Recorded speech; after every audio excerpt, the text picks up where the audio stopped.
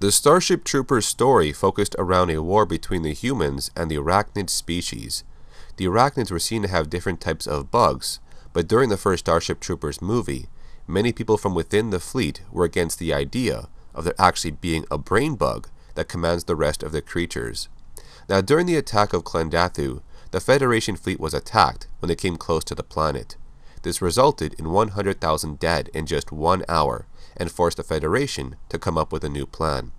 They originally believed that the arachnids were wild species with no sense of intelligence or understanding, but with the recent incident at Klendathu, they started to think that this attack was actually a defensive strategy taken by the bugs. So a team was sent to Planet P to investigate the loss of communication from a team that was stationed at Whiskey Outpost. When the Roughnecks arrived, they found a victim with its brain sucked out. They also found General Owen hiding in a locker. He was scared out of his mind from seeing his men die in front of him. The team was later attacked by thousands of bugs that swarmed the tiny outpost. They tried to fight the swarm off as an evac ship arrived. Although some lives were lost during this mission, they learned that a brain bug was present because it controlled a human to send out a distress signal to lure the team into a trap.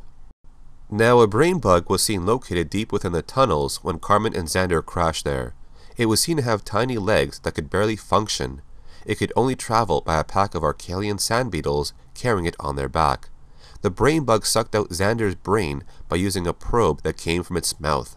It is believed that they absorbed the memories and knowledge during this act, which could give him details on human technology and the strategies we use during the war against the bugs. While Carmen was able to cut off its probing claw, she escaped with her team that rescued her.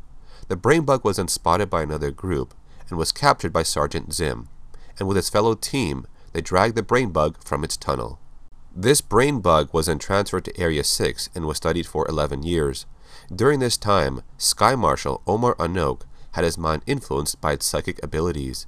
This brain bug tried to escape and let out a high-pitched scream which killed humans nearby, but it was later killed by gunfire.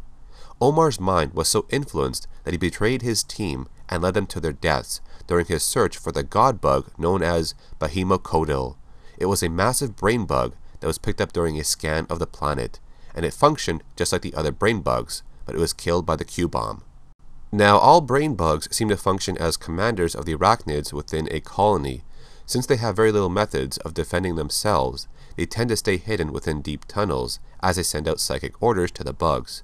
Because it has psychic powers, it's possible that it merely controls the mind of the bugs, rather than them following its orders out of respect of being a brain bug, which is a higher caste from within the hive.